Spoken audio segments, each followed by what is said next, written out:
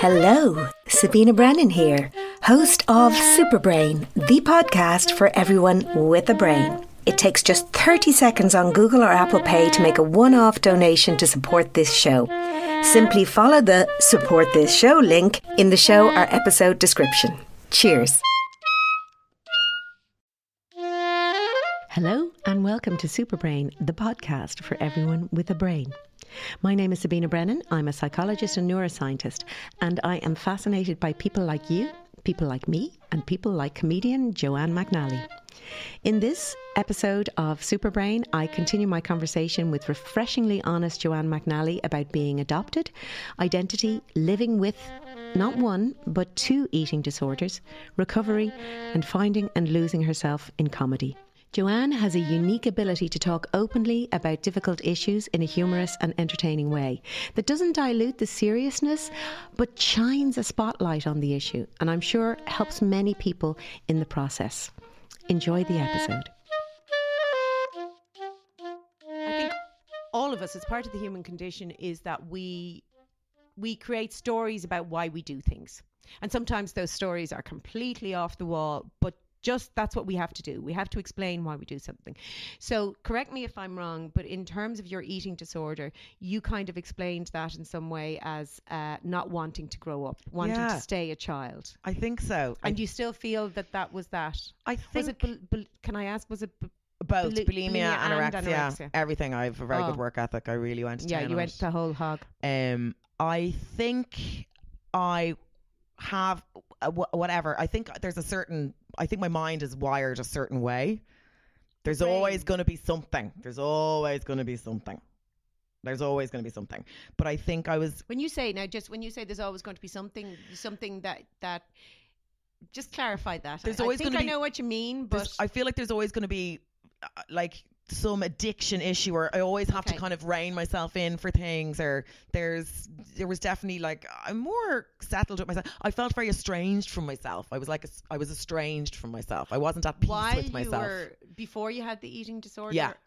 Before you had it? And when I had it.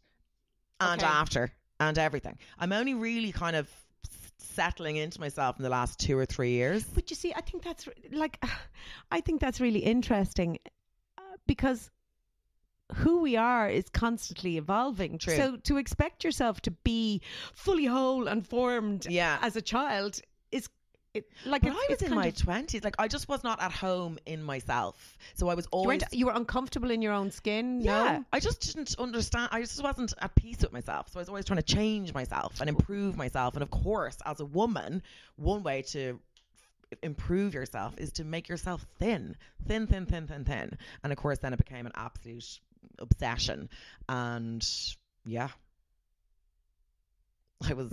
mental. It's actually quite phenomenal how many people because it's a really physically visible way you're told to improve yourself. So while your mind is going up and down and in and out, and you don't understand your own thoughts, and you have imposter syndrome in almost every area of your life, your weight is something you can control. It's that old thing they always say, it's about control. It's not actually about your weight, really. Or body dysmorphia, which is sort of one of the other theories where you don't see what you actually look like. Well, I definitely had I remember once seeing a picture of myself and being like, whoa. I really didn't think I still thought I was bigger than everyone else. And I saw a picture of myself, and it was very clear I was unwell. Yeah. And I remember, like, I kind of I had a moment of clarity for like 30 seconds. And was this while you were still in it? Yeah. Still really kind of going through. Yeah, but at this stage I'd had to leave work, and I was starting a treatment program. So I was at my worst, really. Okay, but there was a glimmer of God, I look whoa. I look weird there. Right. I was like, I look weird there. But then you go, oh, it's a weird angle, it's this, that and the other. I know that's just because I always lost weight in my face. It's my hips are the problem. Like the eating disorder kicks in then again to make sure it's defending itself. But I remember I wrote a show, Bite Me, about it, which was like a comedy theatre. I thought it was stand-up, but in hindsight it absolutely was not. It was comedy theatre, dark comedy theatre. Yeah. And it's all based around this one I kind of took all my therapy sessions and put it into like the epiphanies. I had a couple of like moments of clarity where you had these little epiphanies where you're like, oh, maybe I'm not on a detox, and oh, maybe I can't sustain this for the rest of my life, and oh, maybe recovery doesn't just mean getting fat, and maybe it would be nice to be able to go for dinner with my friends again, all those kind of things. But I remember the big kind of moment for me was when the therapist was like, why do you want to be so thin? Like, what is this and did obsession? You have an answer? I was like, well, first ones I was like, it means I'm successful. Okay. Everywhere tells me that, like, all the thin people are successful, so that I equated thinness with success, and it makes me more attractive. Okay. And she was like, okay, and she went through them, and at the time I'd obviously had to, she was like, success in what? And I was like, well, my job. And she's like, and how's your work going at the moment? And I was like, well, obviously I've been let go and I'm back living in my mother's attic. And they're like, oh, in relationships you say it makes you more attractive to men, how's your love life? And I was like, well, obviously it's in tatters. So it was this moment of all the things that I thought that I was gaining by being your own thin. Story that you had created to justify your behavior were the things I'd already had, and my eating disorder had meant that I'd actually lost them. So that was a real like light bulb moment for me when I was like, oh God, and what am I doing? And was that a light bulb moment to recovery? Yeah. So somebody showing a mirror up to you to kind of say, well, okay, let's test your theory. Exactly. Right. Look where you are. Yeah. Look around you. You're in a psych ward. Yeah. And what are you doing? Come here. There's a couple of things jump out to me that are really interesting, because I do understand that myself. I would have been as a child. I remember my mother took me to the doctor when I was 9 because I had constant headaches and I couldn't ever sleep. And the doctor actually told my mother that I was trying too hard to please her. Oh my God. Yeah, which was kind of really weird. Transpires it's migraine going back the whole way, but I didn't discover that until kind of a few years ago. Yeah. But I definitely would have been not a people pleaser, but always trying to be to do what my mother wanted, or to be the good one, or the one who got it right. And that was, without going into that was quite challenging anyway, because you would have had to be inside her head to figure out who she wanted you to be. And I just, something when you said that you wanted to be successful, you wanted to be good, you wanted to be, and this was a way you found to do it. I've tried to find other ways, tried to be good at school, tried to be good at acting, tried to do things that I thought brought pleasure. And I'm just wondering, do you think who was it you were trying to show you were successful or good? Was it parents? Was it teachers? Was it yourself? Was it friend? Like, thinking back, was there a trigger or? No, there was no one trigger. I do remember thinking that my purpose was to be considered attractive. Your purpose in life was to be considered attractive. Right. That was the main priority, and nothing else was really as important as that. I'd very little I suppose I'd low self-esteem. I suppose most people do. But in Ireland we do, because you see, you're like, I would have been brought up to say, that it's immodest to say anything good about yourself. Yeah, there was a bit of that, all right. Yeah. And I'm just thinking, actually, so I'm looking, you just said your mum's in her early 70s. So my eldest son is 30 and I'm only in my 50s. So, do you know, there's, so I think, given your mum's age, she would have still been, in that more modesty thing. I think we're kind of changing a bit, where we're trying to boost, people's sense of self and believe in yourself. And even if you do that, I tried really hard with my kids, they still have, those kind of issues that we all have. But so, I mean, I don't know where it comes from, but it does seem to be very peculiarly Irish. You look at other cultures. Yeah, well, I think big sense of self and how brilliant they are. And there's thing would be humility. That's no one likes to show off. That's kind of the vibe of Ireland, really. Maybe not anymore, but it certainly was. And as well, if I think about it now, like, it was looking back, it was clear that I was a show pony. Yeah. Like, it you just like was. To perform. Yeah, I did. I don't know where it came from. I arrived with it because I'm adopted, which was also interesting, because as a child I was fascinated with things that I could do that my family couldn't do, and things that my family could do that I couldn't do. So, for example, my dad was amazing at maths. just a really mathematical mind. Like, just numbers were so easy to him, and I was the polar opposite. Like, I still struggle with numbers. I've no interest. My brain just switches off.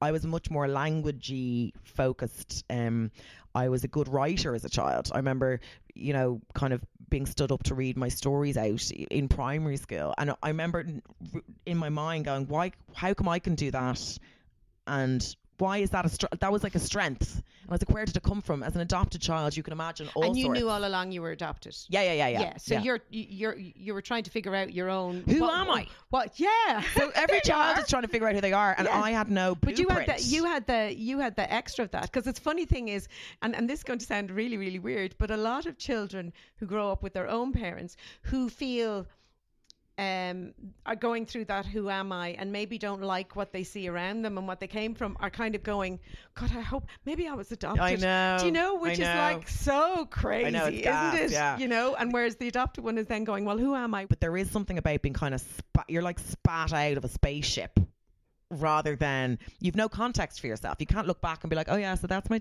father, that's my birth mother, and that's why I have that head and that nose and la la la, and that's why I can do that and I can't do that.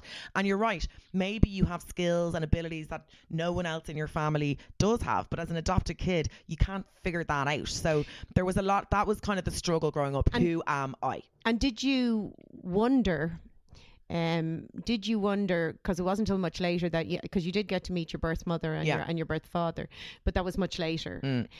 Did you wonder up to that point, when you're a kid and you're trying to figure out who you are, whether there was something bad in your parents, or did you fantasize them and you know, imagine them as these wonderful, amazing parents? actors, performers. Right. Also, I knew that I, like, and I mean, as a child, being a great, I was, you know, was given the good parts in the plays, and the main reason was I could project my voice. When you're young, they're like, Jesus, she's a great voice, she doesn't even need a microphone. That was my skill. I was very confident on stage, and very loud, so I got all the good parts, and I was like, how come I can do this? Where did that come from? So I fantasized in my brain that I was from this acting dynasty. Maybe it was Panto, maybe it was Twink, maybe it was, I remember you come with these documents when you're adopted that give you a physical description of your birth parents and their hobbies and stuff. And my birth dad, Kevin is his name, was, I had so much hair. I still have so much hair. Like, I have to shave every 3 minutes, but I've had laser now. But I'd like, so just hair. The hair was always a huge thing, and that came from him. It was described in that little document thing. What, that he's They're hairy? Kind of instructions that you get. They're like, feed the baby this at this time, and this is what she looks like. And her dad is hairy. Yeah, loads of hair. It was described as he had a big head of hair, because my birth mother was the one giving them the information, and I don't want to talk about her too much because she's not that cool with it. But so it was like all the hair. So I found, and he was really tall and I was really tall. So I was like, I remember this whiskey ad. I could sing. Weirdly, that went. I don't know. That was probably the can't bag. Sing anymore. No, I don't really sing now. But I was this little performing child, and so I was like, that's obviously come from somewhere. So there was this whiskey ad on the telly, and it was a man with loads of hair playing the baron, and I latched onto that, and I was like, that's my birth father. Then I found them, and I was like, where's this showbiz dynasty? And they were like, what? Yeah, he's an electrician, she works in a chemist. No background. Nothing. See, I don't. Yeah, I mean, it's kind of funny because I mean, for very different reasons, would have been very unsure of who I was growing up, and it's not just me. You know, siblings have gone into therapy, like, you know, who you are, and that was around how we were brought up. It was very much, we were meant to be who you wanted us to be, and that makes it very hard to figure out who you are, and dare you stray from it, then you know. Yeah. So there's a lot of families like that. But I was a performer too, you know, and if I wasn't, so for me it was acting, and there's no history of that in my family, but I think for me that was my therapy. That was how I could get to try out different people and try things on, different things. And I've done theatre, and I'm actually classically trained in theatre, but I never had a desire to be on stage in theatre, because for me it wasn't about the the audience. For me, it was figuring out, and that's actually why I switched from acting to become in later life to become a psychologist. People said to me, why are you moving from that to that? There's a big jump.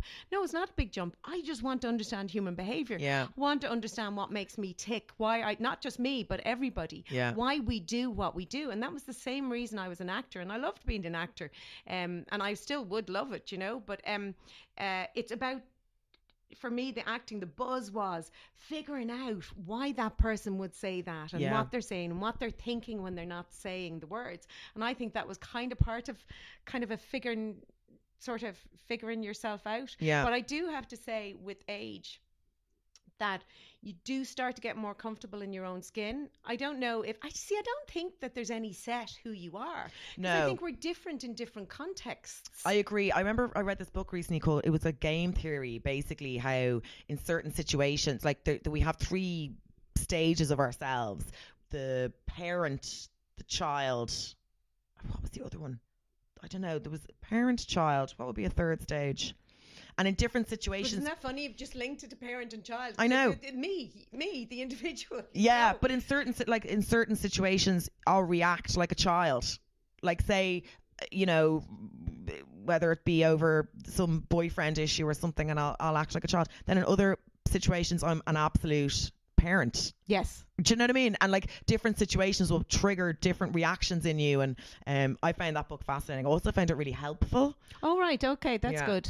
That's good. Yeah. Not as helpful as your book. So something that really jumped out at me, again, I felt like I was stalking you, when you're kind of reading, but it is interesting. I found you to be extremely I really found your for somebody who's up on stage, what I loved, the virtue, if it's called a virtue or whatever, the thing I value most in people is honesty. Matters to me over all things. Tell me the feckin' truth. I might hate it for a minute, but don't lie to me. Don't tell me that's great, or you like this or you don't like that, because that's really being mean to me. Just be honest, and I value it. And if anyone ever asks my opinion, I will give an honest one. So the thing that really jumped out at me about reading stuff on your website, listening to interviews, listening to other things you've done, and snippets and things that you wrote for magazines, was just the straight up honesty. I just loved it. It was just very raw and very human. And whilst sometimes when you're being interviewed, you can see the show face. You can see that show face. We all kind of have a show face, and you have to have a show face. Yeah, well, yeah, but it's all coming from a very real, honest place, and I really like that, and again, for the same reason, because I'm interested in how people tick, what makes them work. And I'm kind of I sometimes think humans are a bit like puzzles, and I can't help myself, but I want to try and solve it, and you can't. Sometimes you can't, but I still can't help that trying to figure and relating that to that, Yeah. And one thing that jumped out at me, you talked about your childhood, and how maybe you're rejecting adulthood, and how you're a big child at heart, and how that might have related to your eating disorder. What jumped out at me was that you said, and do you mind if I quote? I can't remember what this is from, but you might remember where it's from. There was something about comedy that really felt fulfilling to me right from the start, though. I don't really believe in fate, but I think that if I'd had to keep on doing PR, I probably wouldn't have recovered. I started getting some momentum, and then I got signed in the UK, and things went from there. But for me, that big sentence there is, you felt fulfilled. Yeah. And in a way, the question I want to ask is, so you were trying to find who you are. And what I see as fulfilling when you're doing comedy, that you are so in the flow, you lose yourself, and you're not thinking about who you are. And to me, that's how you find yourself. And for me, what I think from that statement is, in comedy, you found yourself, even though it's because you lose yourself.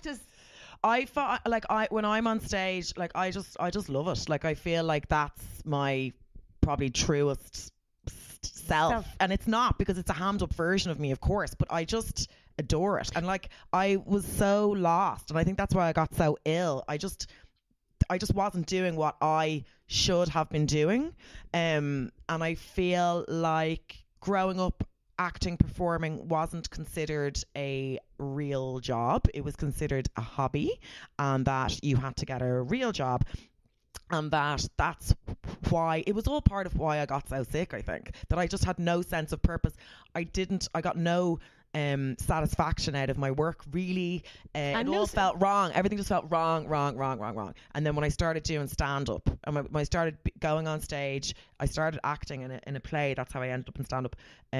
Everything felt right. Everything just fell into place and clicked. And had I had to recover without comedy being the prize, then I don't think I would have done it, because being thin would have been more fulfilling than going back to, because you had control over job. You were in a job that you had no control. And I mean, the thing is, when it comes to eating disorders as well, like some of the neuroscience is around that it's linked to reward and punishment, you know, and that not quite operating and in the achievement. way. I felt like I was achieving something. I think that's what I was missing in my job as well. In your job. I was achieving something by losing weight. Like every day you could wake up and you were a winner again because you dropped another pound. Yeah, exactly. You had purpose, and there was a goal. You were setting a goal. And I mean, I firmly believe it, and that's kind of why I'm not a fan of retirement, is that everybody has to have goals. Everybody has to have purpose. You have to matter.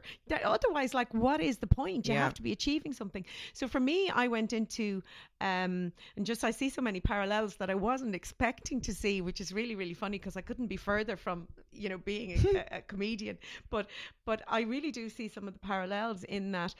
I can still remember clearly the day the drama teacher came into our primary school and told us what drama classes were about. I was 8, and I ran home and I begged my mother, you know, can I please do this? This is what I want to do. I just loved it. I happened to be good at it, and blah blah blah. Kind of went on from there. But then when I became that grown up, and I mean, I did my leaving at 16, so I wasn't really that grown up. Yeah. But my father now was 42 when I was born, so he was quite well on, like, you know, even at that stage. I couldn't have said out loud that I wanted to be an actor. In fact, I didn't think ordinary people became actors, you know, and that's way back before we had the internet. But that's what I dreamt about at night was, you know, being in the movies. When I watched, you know, Little House on the Prairie, I was playing the part, you know, that's just who and what I wanted to be. But I daren't say it out loud. I mean, as far as my father was concerned and of his generation, and don't get me wrong, he was a wonderful man and really, really nice, but his generation believed that acting was the next profession to prostitution, you know, because of the history, etc. with it. So I couldn't say it out loud that I wanted to be an actor, and I think a lot of us want to just please our dads. So I went to work in the 5th child. All he wanted, his ambition for his children, was for them to work in the life insurance company that he'd worked in all his life. So I did that, and I did that for 15 years, and I got married. And now, one thing, I got my mortgage out of it, which was great. Mortgage at 24.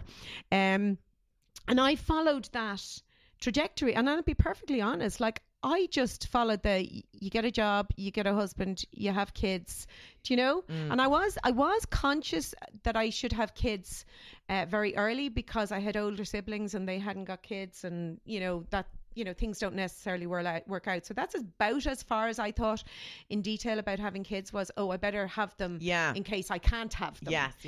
But there was no, you know, big decision. So, like, I was pregnant the first year I got married, and, you know, had another 2 after. And it was only then at that point, when I had 2 little boys, little toddlers, and I was in this job that I hated and was totally unfulfilled. And, you know, you work to save money to go on holidays or to go out, you know, and forget about it. But once you have kids, you didn't have money to do that. So you had an awful lot of time to think. And I said, I don't want them ending up in a job like I am. I want a better future for them. And I'm going to raise my kids to find what they love and find a way to get paid to do that. Great theory.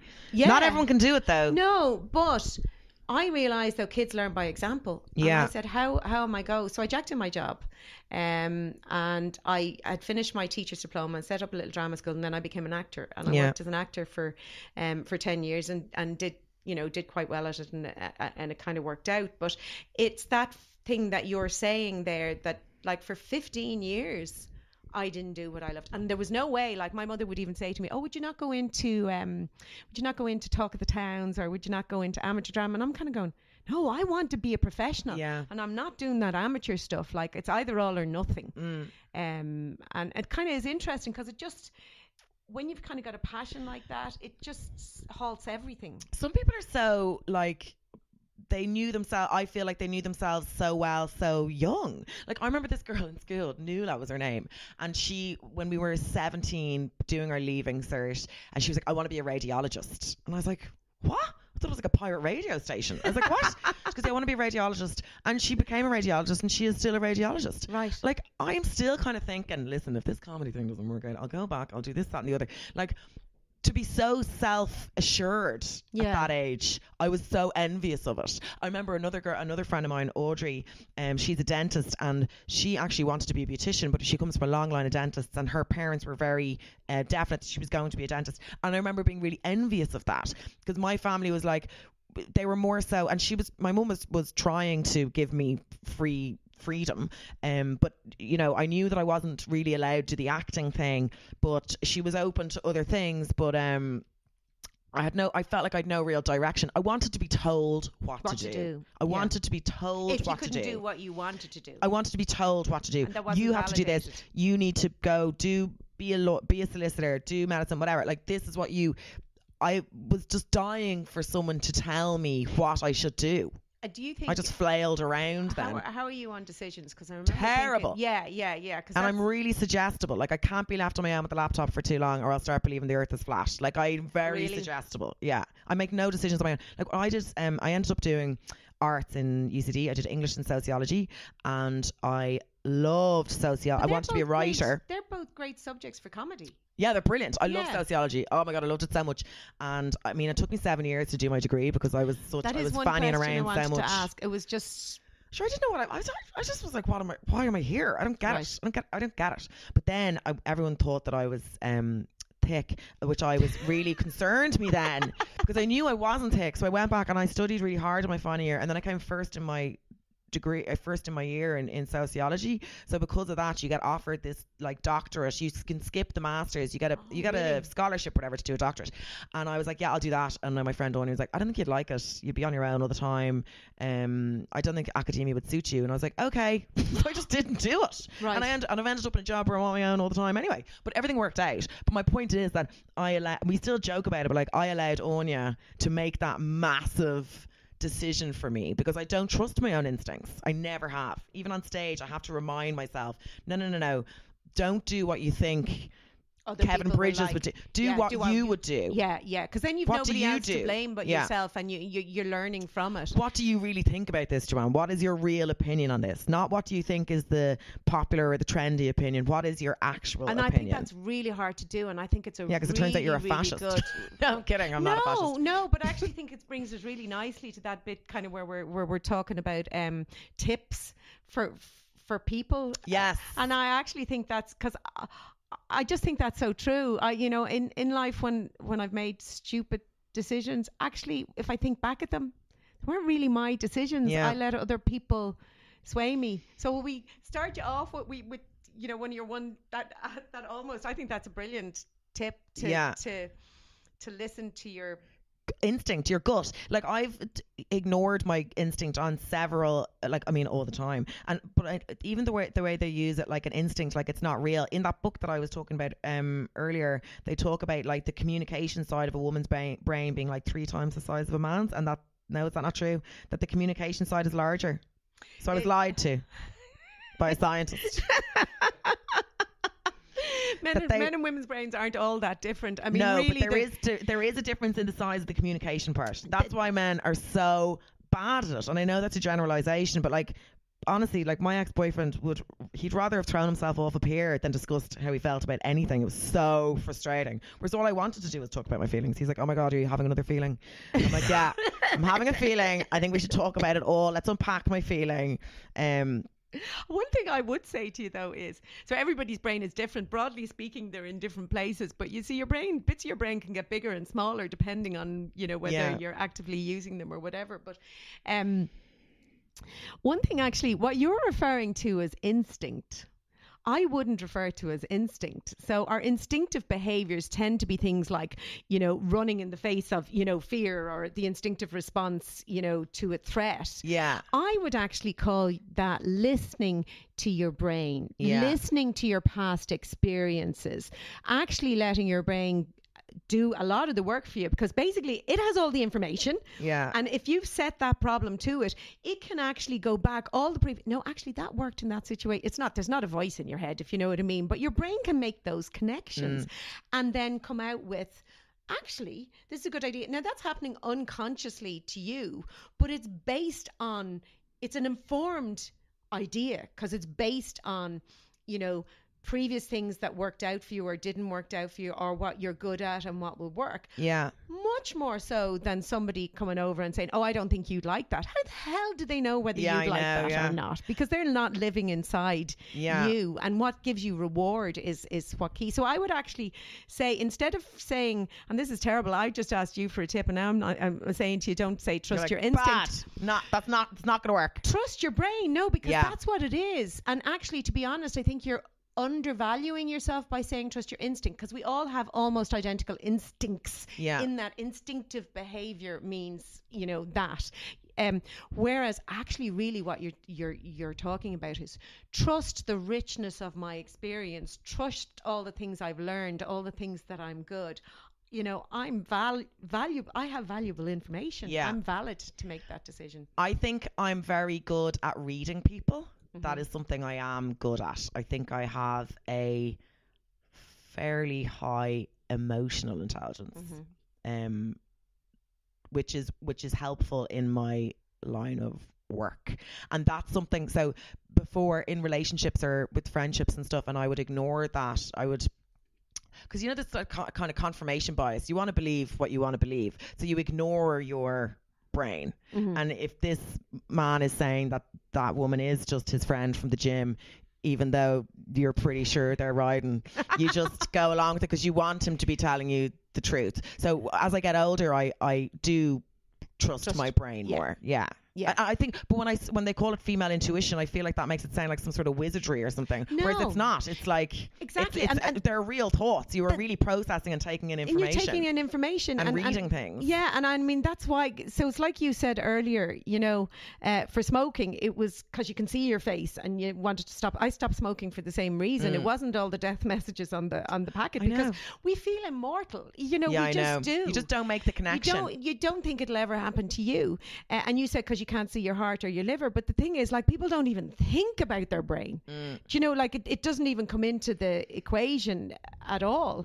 And it's like, that's why this podcast is called Super Brain. It is the most amazing structure. Like, it's the most complex structure in the universe. And we're just not, we don't value it or use it. Or you always read those stories about, like, someone gets a knock in the head and they wake up and they can speak fluent Mandarin. Now, obviously, I just made that up, but you know what I mean. I do know what you mean. You've the opportunity for, or the potential for so much in there, and whatever way mine is wired now, if I got a knock, I could be a different person. Well, it depends. It would depend where you got the knock. But actually, if you got the knock towards your frontal lobes, an awful lot of people will say they've had a complete personality change. Now, the reason for that is your frontal lobes are bidirectionally connected to all the other areas of your brain. So it works both ways. So they are involved in, like, inhibiting behavior.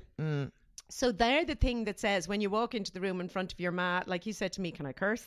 That actually, it's your frontal lobes that made you ask that. Is this live? Can I say it? Can I curse? Whatever. So if that's damaged, you actually can't access your previous behaviors, all the learned behaviors. And it's a lot of the learned behaviors is what makes you, because you have patterns of behavior. You behave this way when you were on stage, you behave this way with your friends, this way with your mum. When that's damaged, you don't have access to that. If your brain is working in one way, it's habitual. You can change that if it's something you don't want. That's what I really like. It's that there would be some people would think that your personality is your personality. It's very much set in stone. And, like, I don't think that. I think I'm a completely different person to the person I was probably even 5 years ago. There's some things have remained. Like, I'm much more organized now because I've had to become organized. Whereas I just accepted myself as a chaotic person because I was I didn't have a reason to not be chaotic. Now I have to be organised. I have cannot miss trained another your brain flight. to be organised, Yeah. and you know that, because you lose a gig. I was on a plane the other day to Iceland and felt so sorry. There was Just Mustard, you know the band Just Mustard, an Irish band, and ham sandwich. It's a ham sandwich. Sounds a bit like it, doesn't it? I really hope you made that mistake, because that is hilarious. No, it's Just Mustard. Oh, because there's a band called Ham Sandwich. An Irish band called They should get together. Shut up. That's gas. They're called Just Mustard. But we're sitting on this flight. I was going to Iceland with my friends for fun, and we were in the front row, like we had front row seats at this horrendous drama it was unfolding. All the band, they got this super gig, you know what it's like? Yeah. In Iceland, and then a whole TV thing. And they're waiting for their bass player to arrive, and they're asking them not to close the door, and they're not, and they kept giving him another few minutes, and then we were saying, give them another few minutes, and he never made it on the plane. And we were then talking to the guy who was sitting beside us, and I just said, my friend said to him, has this happened before? And he said, no, it's not the first time. And she said, well, maybe you need to get another bass player, and we may have to change the name of the band. But he said, but he's such a brilliant bass player. And I says, well, you've no fucking bass player now. Yeah, I know. As brilliant as he is, you're not getting to do this gig.